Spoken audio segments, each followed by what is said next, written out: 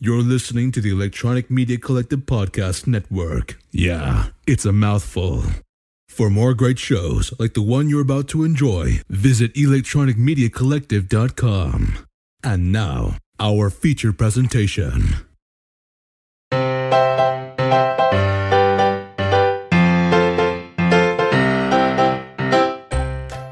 Happy holidays, listeners, and welcome to a special episode of Comics with My Kids. We are spreading the love of comics and nostalgia this holiday season. Logan and I are sitting down today with Lee from the Covertnerd Podcast and his son August to talk about a couple of comics we have introduced our kids to. So without any further ado, I want to go ahead and welcome Lee and his son August.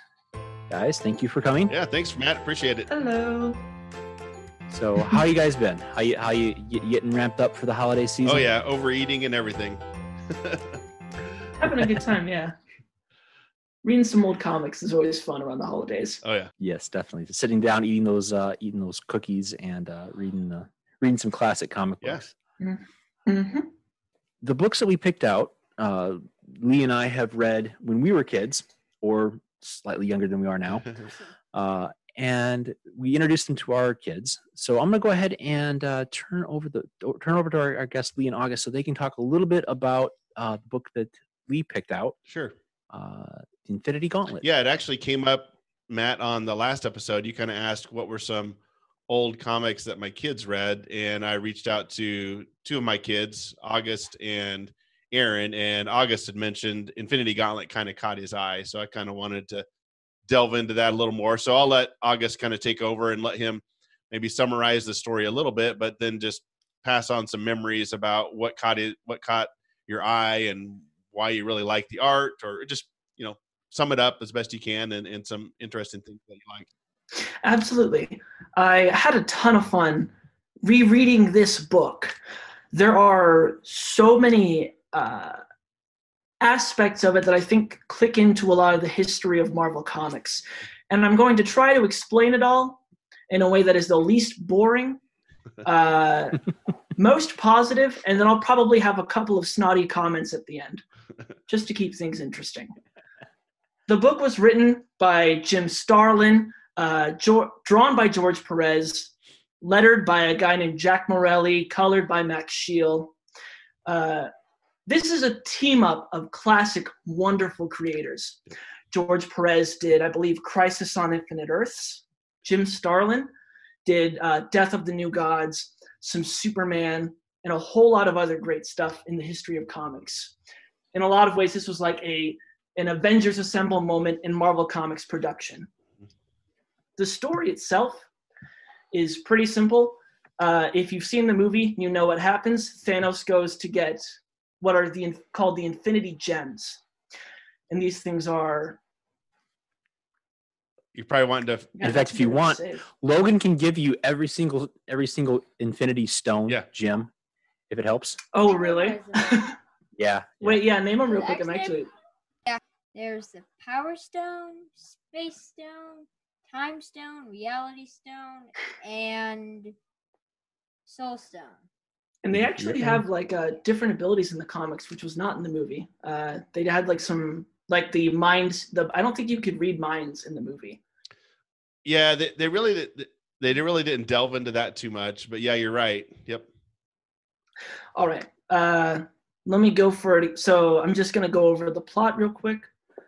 Dad, are we going to be trading off or talking about it? Yeah, we can. You just go ahead and kind of summarize it the best you can, and then just talk about some of your memories, early memories about it, first impressions, and then maybe you can delve into a little bit on the art and stuff, whatever you're comfortable with. I'm going to delve into the art. I'm also interested in talking a bit about the production of the book, because I actually looked up a lot.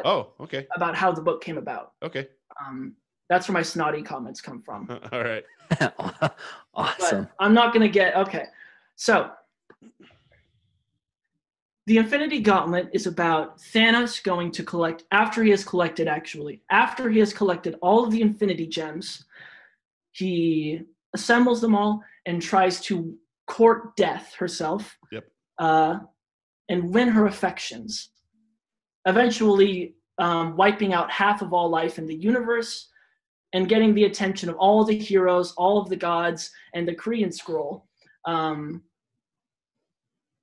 This leads to a large confrontation, and the big superhero blowouts, the big fights you've all expected in these kinds of things. Since it's George Pérez, the book is gorgeous. Every page is amazing. Particularly the layout, the visual construction of each page is so impressive. There's in page 5 of issue 1, there's this bit where Doctor Strange, we're in his place, and his cape drapes across the page, and inside of his cape are panels. And this is the thing that makes this book brilliant for the first 4 issues until George Pérez gets replaced by Ron Lim. But until then, the story is just gorgeous back to back. There's this, I'm not getting too much into specifics, but in the second issue, there's another page where Thanos is looming over his brother, and the light from the gems on his gauntlet cut the page into dozens of different pieces. Yep. And that's just so good. George Pérez over and over again hits. He is so good at detailing. He's so good at drawing hundreds, dozens of characters. Each of them look like themselves. They all have their own body types. Their faces express so much emotion. It's incredible. I love every single one of his books. The story itself is pretty fun. Like I said, it's typical epic superhero fare. Yep. They try to get everybody together and they all have to fight. Absolutely, yeah. And it's a lot of the big heroes, minus the Fantastic Four and minus the X-Men. There's a bit of production story behind that, but that comes later. Okay. Teaser. Good job. So this is something that there's a bit of a thing here. There's a lot of things in Marvel that have changed, a lot of things that haven't. Things that have changed would be like who's in the Avengers, Vision being all white back in the old days. Marvel, and something else that hasn't changed is Marvel has some great talent, and that's in this book. I think something that this book lacks is much of any coherent theme or idea. There is a theme in the book of this, like, Thanos is a nihilist. There's this theme of despair all throughout the book. And the big fight scene when the heroes go to confront Thanos and he beats them all up. There's a lot of this this is a story about confronting hopelessness, about trying to overcome great odds and be brave in horrible danger against Thanos, who's this mad titan, mad god who's going to destroy everything, which is fun. So I mean, it's everything you'd want in a typical superhero comic. But I think this also comes with an issue that I think this comes with a problem that Marvel has had. They have these big summer crossover events where all of the heroes come in and they all have this big fight. And it's fun, and when you get a great artist, it's a wonderful time. But it always leaves me a little bit lacking. You're drawing these heroes from all of these different books, and they're all stuffed into this book. But what do the characters in this book actually do? There's a point where Hank Pym shows up for a single page, and he never comes back again. There's, I think, like 2 to 3 pages devoted to Wolverine and Hulk talking on a roof at one point. Yeah. That doesn't go anywhere. There's a point, a whole page, mind you, they pay for this, for the Kree and Skrull, where they're like, it's like Kree actually, I think. And the Kree are like, the Skrulls are definitely doing something. And they fly out. For the life of me, I don't think they do anything in the book. I don't think they even come back. Yeah, I think the Snap got rid of them, if I remember correctly, but I'm not 100% sure. But then why bring them up? I know. Like you said, it's a way to get everybody together. Well, I think, and this is where the snotty remarks come in. Okay. If you go into how this book was made, this was a Silver Surfer story that was going to be, I think, 2 issues, according to Jim Starlin. And then Marvel Comics, which was bought out recently by Ron Perelman at the time. Ron Perelman, a businessman so good that within 1 year he went from being worth $19 billion to being worth $4 billion. Regardless, Pérez was told to exploit more of Marvel's intellectual property, their words, not mine. And so he stuffed it with a lot of heroes that weren't even supposed to be there. Uh-huh. Whenever the book is about Thanos, Nebula, Death, and his brother, whose name I can't remember, with the hilarious hairdo, it's wonderful. I think it's Enos or Enos. Enos? Yeah, something like that. Red Hair Man. Yeah. Red Hair Man. His Star Fox, I think was his name. Is that his name? I think so. Nintendo let him get away with that? Yeah, I think so. Yeah. I think this was before the Star. Yeah, I think it was. Star Yeah, that's Fox, before the Star Fox the game. Cartoon I guess game. it might Yeah. be. I actually have the game. It's called Starlink. The game with Star Fox in it, it's actually called Starlink. Well, that's the new one. Regardless, that part of the book is wonderful, and I love those pages. Thanos is a surprisingly well-written character, despite being a bad guy. Not despite, he's very fun to read. Yeah. But whenever it leaves to all this other stuff, it's cool. It really is. But I think we can demand more of a comic book. I mean, in the age of you've got books these days like Blankets, Moz, or Saga, I think we can demand better than a book that's a little bit cool. Yeah. I mean, I have a lot of beef with Marvel. I think that this book was used as a jumping off point to sell a whole lot more books. And I think it ruined a really cool story.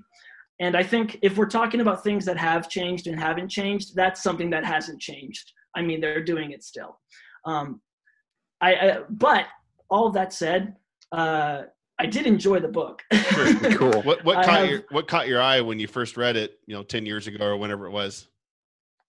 I mean, my favorite part of the book still is the epic battle between all of the big cosmic entities and Thanos. I think I just flipped to those pages and stared at them for minutes at a time, and I still do. Yeah. You've got pages where the entire thing is one panel of these people just shooting lasers at each other. I mean, what's cooler than that? I know. It's just very colorful and very well drawn. So colorful. Oh, yeah. Max Shield? Max Shield did amazing coloring work. Yeah. From issue 1 to the last. She was phenomenal. It was very, very vividly colored, in my opinion, for an early 90s comic printed on a newsprint.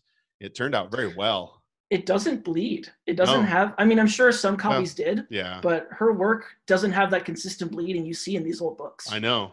Yeah, you can see some really bad bleeds on some old stuff where it's way outside the line, but this one didn't at all. So I don't know what they did, but whatever it was, it's really good. She's an actual landscape painter. One thing professionally. Oh, really? Huh. Yep. She actually has her stuff in galleries. Oh, okay. Phenomenal work. One thing I was going to mention about Thanos in this and in the storyline where they confront Thanos with the fact that he subconsciously knows he's not worthy of the power. Yeah. And so he subconsciously lets himself be beaten. I thought that was just a good insight on Thanos, which they don't really explore in the movie. No. I really love how Thanos is written in this book, where he has betrayed death like to her face. And I know. He's so egotistical, he's not willing to listen to her. Yep. He literally destroys her mouthpiece because he doesn't want to hear what she says. He wants validation. Yeah. He's an incel, basically. Yeah. I mean, like, I love how he's written here. It's very interesting. It is. I agree. And then if also sidebar, Matt, then you guys can go ahead and discuss. But Thanos Quest, the prequel to this, is really good. I highly recommend that. It's written just as well, in my opinion. Yeah. If I remember the Thanos' Quest, that's pretty much all of the Infinity War movie. Him gathering up all the gems. Yeah. Yep. Yeah. Yep. So Logan, while Lee and August have been talking, I've been flipping through the book. What do you think of the Infinity Gauntlet as you've been looking over my shoulder at the digital copy? I pointed out a few things that August had mentioned, like the panels and such.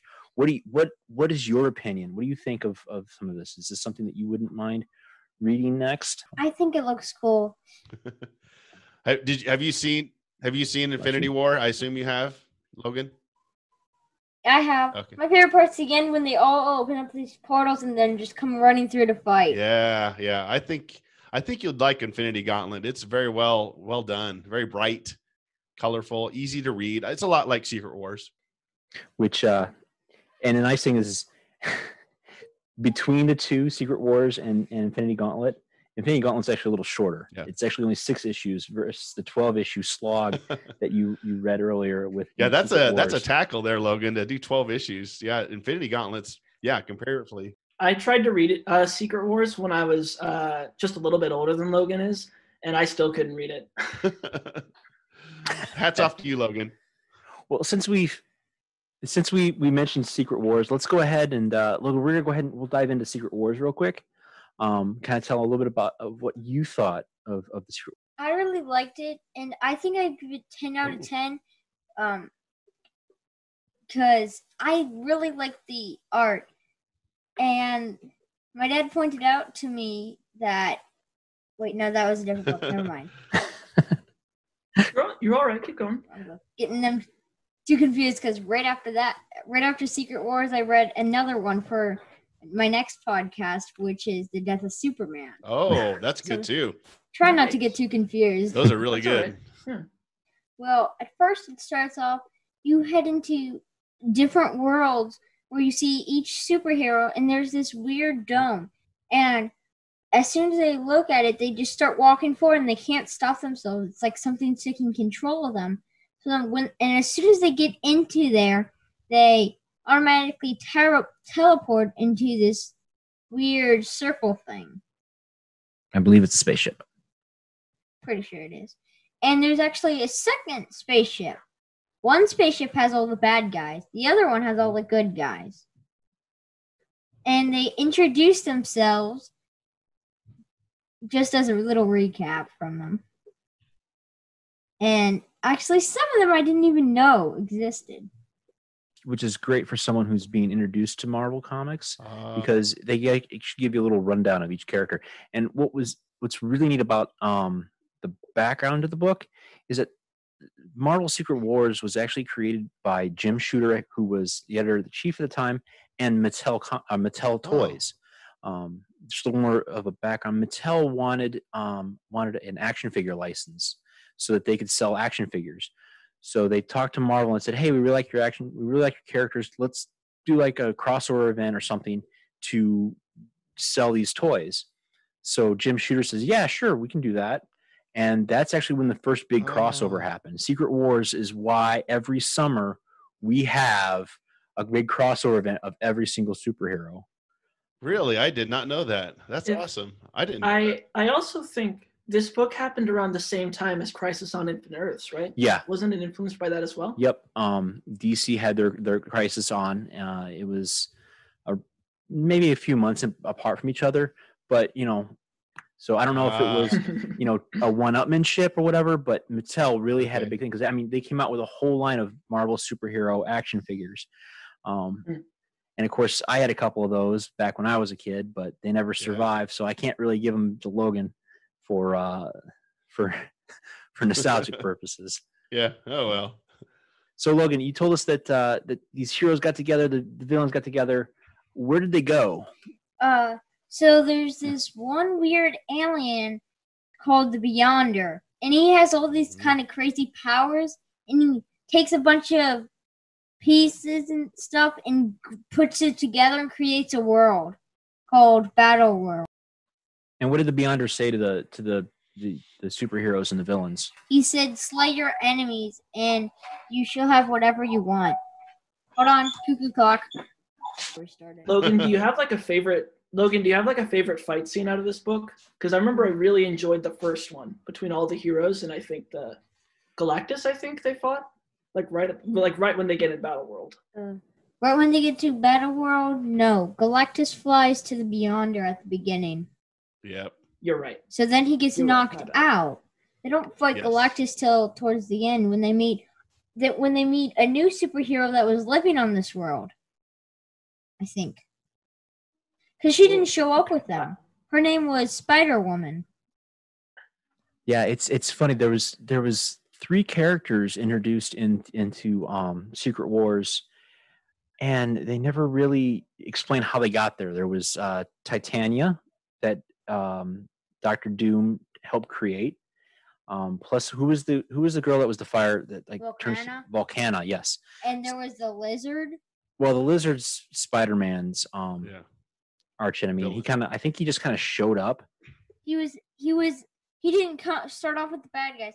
In fact, they just found him in the woods when he was talking to wasps, and he actually was not on the bad guys' side nor the good guys.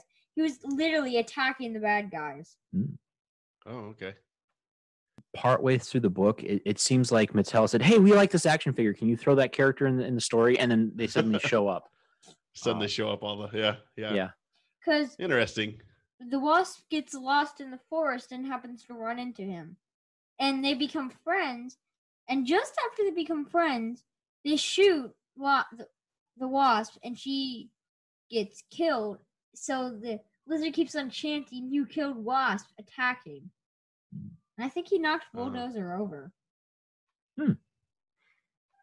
And also, one of the funny parts at the beginning, which is the first funny part, the Thing said, "And I'm the Easter Bunny." Who said that?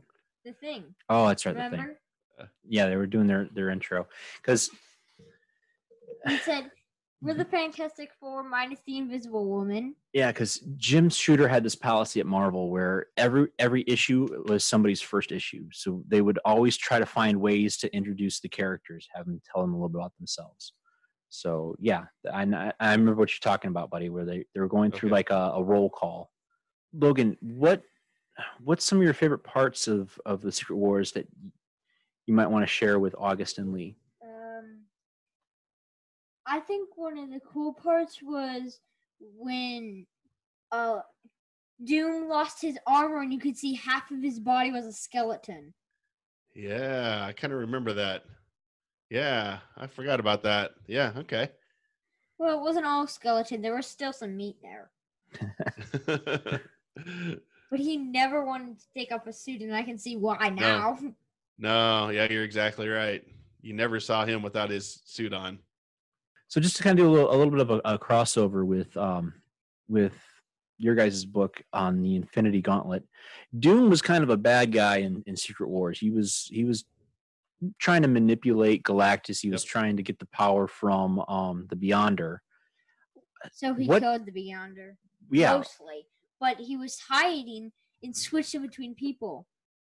From people. Mm-hmm. So what? And the way he got away was by slipping into the Master of Sound, whose name I can't pronounce. Claw. So I wasn't sure with the W on the end. Since You got me confused. Since Logan's great at running me off on the tangents, what was Doom's role in Thanos and the Infinity Gauntlet? He really didn't have a lot to do with it. I mean, he of course wanted the gauntlet, but he really wasn't a primary player in the Infinity Gauntlet. At least best to my recollection. He was there. He spends the first couple of issues annoying all of the other superheroes. Yeah. And then he fights everybody and he ruins the plan. And then I think he just gets incinerated by Thanos. And then I think he comes back too. Yeah. In the fight against Nebula. I believe so. Yeah, because he wanted the power, of course, for himself, but just like he did in Secret Wars. But I don't, obviously Thanos was the big player in the Infinity Gauntlet. When Doom destroyed the Beyonder, mostly, he got his power. But he didn't get all of it, because at one point he tried to destroy the heroes, but they came back. And he kept on trying to destroy them, but he couldn't. Oh. Yeah, in many ways, Secret Wars is kind of a Doom story. I mean, he becomes the main antagonist for a while, if I remember correctly. Yeah. It's been a while since I've read it. Oh, yeah, he's in it a lot. Yeah. Doesn't he have an arc near the end where he gets all the power, but he's not satisfied with it, if I remember correctly? I don't remember. You guys have read it more recently. I don't think so, but I haven't read it so long. I don't remember. Mm. I'm just kind of flipping through it here, though. But yeah, there's not Thanos. Dr. Doom, is a big. He's on almost every page. So he's got a lot of screen time. I remember a page where it's like, I think it's him and he has all of his skin back because he has the power now. Yeah. And I believe he also gives Thing his regular skin back, Yes. which is what he's always wanted. Yep. To control him. No? Because at first he keeps on turning to bend to stone, to bend to stone. But when he's about to turn to bend the third time, he somehow reverses it that nobody knows how, and then became the Thing. Oh, okay. So then he knew how to do it. So for some odd reason, I know why. He stayed at the battle world. Yes, without his rock skin. Because he could change from bend to rock, You get the point. Yeah. So for some odd reason, whatever radiation is affecting Battle World, it allowed Ben to transform that Reed Richards could never do. The biggest problem, the big promise that Reed told Ben was, "I'll get you back to normal." Because Johnny Storm, Sue Storm, and Reed, they could all go back to a human state. But poor Ben was forever locked in this orange rock. So at the end of the book, spoilers, big spoilers for anyone who hasn't read the book in almost 30 years now. Ben stays behind because he has the ability to become human again, and they need someone to stay behind in order to push the button to transport everybody back to Earth. Yep.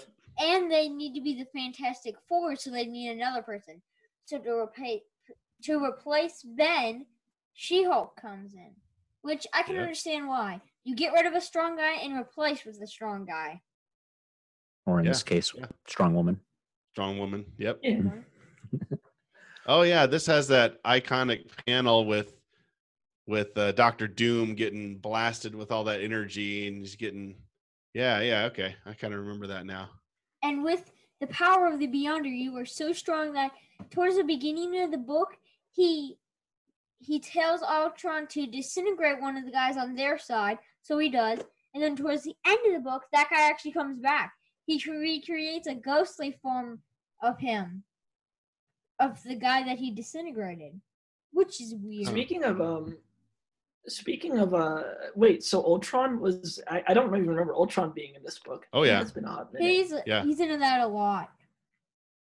But speaking of iconic art, there's also the cover of Spider-Man getting the black suit for the first time. Yes. The he goes symbiote into this suit. machine and gets a little black ball that he touches, and it goes up his arm. So I kind of haven't told Logan this about the black suit. I might have mentioned it to him, but yes. It's alive, you said that. And you got to this other guy, you said? Oh, he doesn't know what it is. I heard that. So we'll go ahead and we'll reveal to Logan what the black suit, how important the black suit comes in future issues of Spider-Man, particularly Amazing Spider-Man number 300. Wait, 300? Yes. I'm glad you said that. I was about to. It's all right. So Logan, you remember the Spider-Man movie we saw called Venom? Nah, that was a long time ago. Anyway. That black suit becomes the Venom character. So that issue in that book there is the first appearance of the symbiotic black suit that becomes Venom. You said at one point that... In the microphone, please. You said that at one point Spider-Man got the suit off of him. How did he get it off since it was alive and it was alive on him? That would have been hard to get off. How did he do it? Well, that's a long story arc that I could probably reserve for another episode. Yeah, that could take up a lot of time if we want to get into that. But yeah, that's the iconic cover. I mean, that's huge. My art teacher, Fernando Ruiz, would always tell us the story of like how the suit came out and all the kids on the playground were talking about it every day. And he would like always go to the comic show because he was alive when it was happening. It is like just such a revolutionary moment. We wouldn't have Venom. We wouldn't have the symbiote craze of the 90s. Carnage. It all comes back. And I, if I remember correctly, it wasn't even a thing. I think it was just to sell a toy. It wasn't even meant to be a big deal at the time. Yeah, I don't think it's, at least in the story, it's not revealed that it's a symbiote. I think that was retconned later. And you know what? Yeah. After I read this, I realized something. So I have an action figure of Venom, but up till now, I never realized that's not Venom. That's just Spider-Man wearing a black suit. Because Venom is way bigger. Oh, wow. Yeah. Well, I never realized. He's got the big tongue. Yeah, that's cool. Huh. Well, since we're talking about Spider-Man and a character, you guys had mentioned that Thanos was a character you liked in the Infinity Gauntlet. What other character, superhero or villain did you like in the Infinity Gauntlet? I actually think Nebula was a very underutilized character in the Infinity Gauntlet storyline itself, because she's like, what's a good word for this? Tortured by Thanos for like months on end, and she takes the gauntlet back and she goes crazy. And I kind of feel bad because Thanos gets a redemption arc, and Nebula doesn't in this book. I'm assuming she gets one later. But I really liked how she was used, especially when she came back. I loved the Living Tribunal. When I was a kid, I thought it was the coolest thing. And Eternity as well. Yes. So cool. Yes. If you look in the Living Tribunal sections, every time he talks, he doesn't have a word balloon, which is a way of sort of showing he's so powerful, he doesn't have any rules. He can that's just how cool he is. Just for a quick frame of reference, August, do you have a particular page of the Living Tribunal that I can flip my copy to, just so I can kind of share it with Logan? I believe it was the third issue is when Living Tribunal shows up and then he leaves. And Eternity's there too, so it works for both. Dad, did I just see Galactus in that? Yes, Galactus is in. I'm gonna need to mute myself for a second to plug in my computer. Dad, talk about your favorite. Okay. Yeah, they get the cosmic beings together, I think, in issue 4. But you're right, Logan. Galactus is here. All the cosmic beings are together to take on Thanos. Okay, yeah. So You're right. It's it is on. Looks like here we go. Page. 101. 101. So his words are all in green, and they don't have any word bubbles. I want to give credit again to Jack Morelli. Letterers are underappreciated in the comic industry. He did great work in this book. I love Drax the Destroyer, probably is my favorite. That near the end, when they're all scrambling for the gauntlet, Drax grabs and throws down the Hulk accidentally because he's stupid, and he's just a big lug I love. Yeah. Because he's just like, everyone else is throwing someone down, so Drax just throws the Hulk down too. Yeah. And I love that. I don't have a page number on that either, but it would be very close to the end if you want to find that. Love that guy. Another one I liked was Mephisto was working in the background, obviously trying to work Thanos into his favor. So he's always the galaxy's greatest widow's peak. Yes. He stole it from Wolverine. You got nothing on that. Mephisto's is too good. Widow's peak competition between Wolverine and Mephisto. And then Death, of course, Lady Death. How Thanos just won't give up. He's like the boyfriend that won't quit. And how she betrays him in the end. Of course, she turns on him and just crushes Thanos's heart because of that. And so it's just a good, fun story. Yeah, like Caleb said, there's really not a point to it other than you're just getting. I mean, the ultimate point is you're just getting everybody together. But still, I love how it was well drawn, well written, and just looks great, in my opinion. It was one of the best, I think, crossovers, in my opinion. Maybe not the best, but definitely one of my favorites. And I'm blinded by nostalgia, I'm sure. It's such a beautifully drawn book from like front to back. All the vision, like I said, I really think it's like a unity of all the greatest creators of the time. It's rare you get a book that has a AAA writer, a AAA artist, a AAA letterer, and a AAA colorist all coming together. And I think even the editor, I can't remember his name, something Wolf, but he's also really good. Marv Wolfman. So it really is an all-star cast on this book, and it shows. There's the area What where was the editor again, Matt? Oh, sorry. I think it was Marv Wolfman that edited it. Yes. Okay. Yes. Yeah, he's. And I believe that guy has a good career. Yeah. I don't remember offhand, but the name sounds very familiar. Well, me. We mentioned Crisis on Infinite Earths over at DC, but George Pérez and Marv Wolfman were the creators for that. So. Oh, okay. If you think about it, oh really? Yeah. I knew Pérez did the art, but yeah. Here's Marvel trying to get the DC guys to come over and do an epic crossover, like Crisis. Mm-hmm. So, yeah, I gotta say, I definitely like the Infinity Gauntlet because it kind of goes more in the cosmic realm. Yes. I really like Secret Wars because it was kind of the start of it all. The fisticuffs, the hey, let's just get the 6-year-olds to get their action figures and smash them together and come up with a really cool story that they can play with. Yeah, exactly. Yeah, they really dove into the power that the Gauntlet had. That's what they really tried to capture with having the cosmic beings there and just the overall infinite power that you're going to get by having the Gauntlet. They really captured that, in my opinion, in the book. Yeah. So as Logan is scrolling on my tablet through every page, absorbing every bit of the artwork. So I went all the way to the back of the book. Yeah. So Logan, can you tell me a little bit about in the Secret Wars, since we talked about Lee and August's characters in Infinity Gauntlet? What was some of your favorite characters in the Secret Wars? And please talk into the microphone. My personal favorite is Hulk, but they use not Superman, he's not in this. Spider-Man so well that actually he's also one of my favorites now. So now I'm torn between two because now his webs are like steel. So he actually figures out about the X-Men's plans and is using his webs to catch them. And he actually has this one girl hanging, and she's trying to break out, and she said, "I can't break out. This is like steel."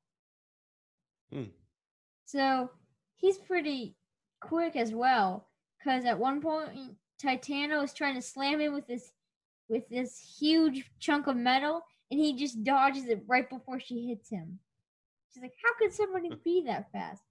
And then he said, "How do you think I survived this long?" He does have a point there.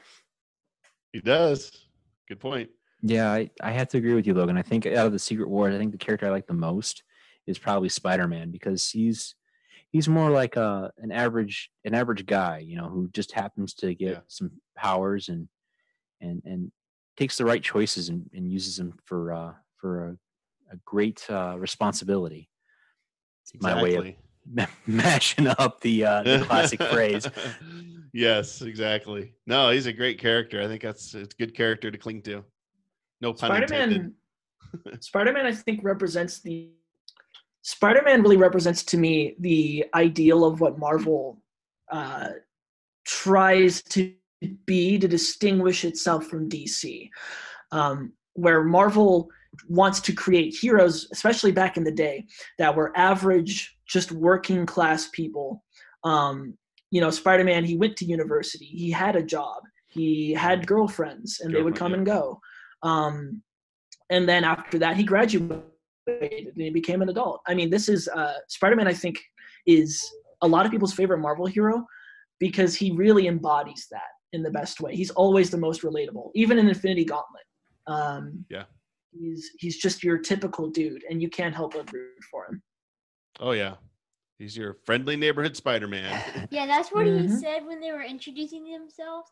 He said, "I'm the friendly neighborhood Spider-Man." Although he's not friendly to the enemy, so I don't get why he calls himself that. And he wasn't friendly to the X-Men either.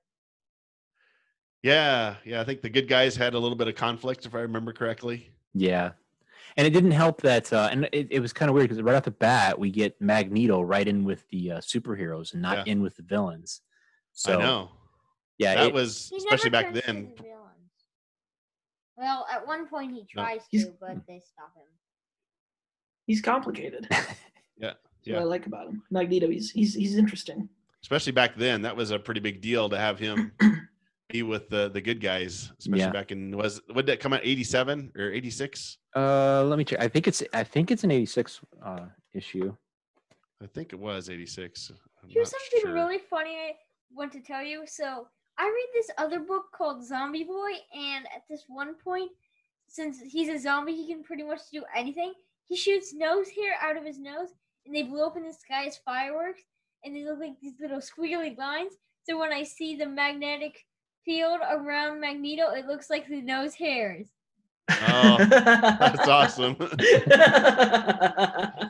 What book is that? Zombie Boy. Zombie Boy. I read a I'll lot have of to look them. that up. It's a That manga. sounds funny. I like that. It's a manga. Yeah, it's a manga. Interesting. He actually introduced it to me. I'm like, this is like completely weird. The weirdest, manga book I've ever seen. It's backwards. I don't get why. Well, as I tried to explain to Logan how you read manga books, you read them back to front. Yeah. So Secret Wars originally came out in 1984. Oh, 84. Yeah. Okay. So. Oh, wow. So, yeah, you're only 20 years out from the first introduction of Spider-Man, 21 years. So, and, about 21 years out from X-Men. Yep. So, fairly new to have Magneto go to the good side. Huh. Interesting. So, well, I think that about wraps up the two books. Yeah. Lee or August, is there anything you want to add about the Infinity Gauntlet before we try to kind of wrap everything up? Just check it out. You can get it in trade paperback and sit down and read it. I think it's a great story, great art for anybody that likes comics. I don't think you're going to be disappointed because of the movie or because of any of the other reboots they've done of it. I think regardless of what you've read, I think you'll still like it. Yeah, I agree. Yeah, it's definitely trying to do something different from what the movie was trying to do, and in some ways that's better. And I think that it's very unique. Even if you haven't read a ton of comics, there's not a lot there that would hold you back. I think you can pretty quickly catch on to who's the good guy, who's the bad guy. Yeah. And since it has so many iconic characters, you'll recognize most of them. And since this is kids and comics, Matt, it's kid friendly. Exactly. Yeah. So Logan, is there anything that you want to tell our listeners about the Secret Wars? Yeah. Like my dad mentioned, they made Spider-Man stronger. They don't just make Spider-Man stronger, they also make Hawkeye stronger. Because now he has these boom arrows. And when he shoots it at something, it just blows up like there's a little bomb on the end. On the front cover, you can see that little end on there. He can actually make arrows. Like he was making one justice for Hawkeye, especially for Galactus when Galactus was starting to set up his thing to devour the planet. Oh, okay. So he has unlimited arrows? No, he makes arrows. Oh, okay. Okay. So yeah, and Secret Wars, like I said, I read it when I was basically Logan's age, when I was 9, and it's a great comic to introduce to kids about themes of good guys, bad guys, why they fight, trying to basically. I am rambling here. No, that's fine. But yeah, I definitely recommend Secret Wars. And I would have to say between a grudge match between Secret Wars and Infinity Gauntlet, I think hands down they're both great books. Especially the product of their time.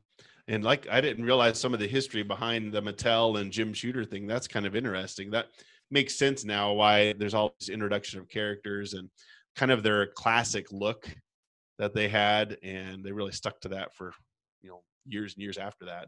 Also, they make this book so long that it actually has a lot to describe of. And actually, they make Ultron really strong too. Oh yeah. Which is not good because Torch just blows up the whole part of the fortress. Just this huge hole. And Ultron's just deactivated without even a dent. Yep, from He Galactus. just has this weird, crazy, strong armor. He does. He's adamantium. I don't know what that means. But just It's the same metal that's in Wolverine. Wolverine's skeleton.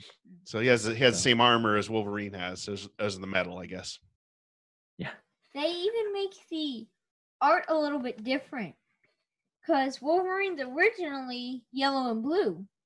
And my dad actually pointed out that in the book of Secret Wars, he's actually yellow and orange, and he's also that same color on my curtains. And I've actually never noticed that until he pointed that out. That's awesome. And there's also a really weird part in the book. I think this might be the weirdest part, but when Galactus is ready to eat the planet, guess what happens? What? He eats What? his home. And this is just Wait, what? weird. Why does he eat his home? that eating yourself out of house and home takes on a new meaning, I guess. And he just Yeah. ate his whole spaceship and it was just gone. Gotta I'm gonna have to introduce some Fantastic Four to Logan, so he Yeah. gets a little more on Galactus. Yeah, some Galactus education there. Really? Aside the point, I guess edit this out later if it doesn't really fit, but I really love the since we're on the topic of Fantastic Four, I would love to hear his take on the first appearance of the Silver Surfer book.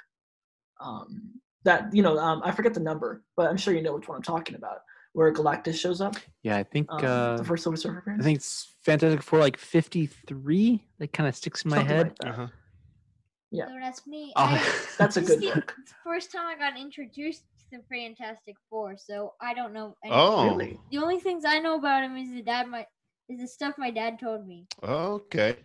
Yeah, there's, like I said, the best thing about this podcast is it's comics with my kids. So I'm introducing a lot of stuff to my kids. So thanks to Secret Wars, That's exciting. thanks to the Infinity Gauntlet, you guys, you helped me find more stuff that I can introduce them to, which means more episodes. Yes, definitely.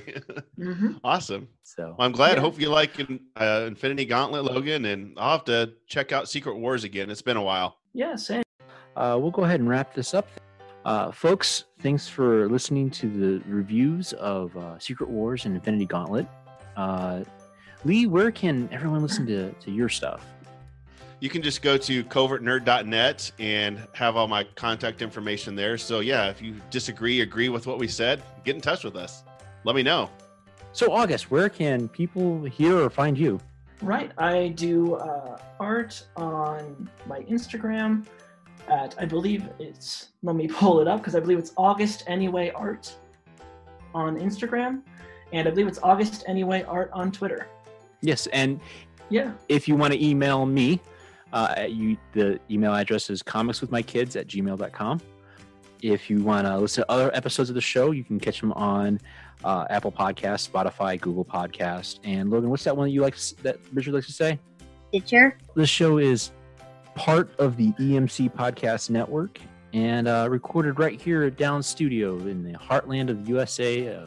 Listener, check out the show notes for all the links to Lee and August and where you can listen and see some of their stuff. Well, thank you, Matt. Thank you. Thank you, Logan. Thank you, guys.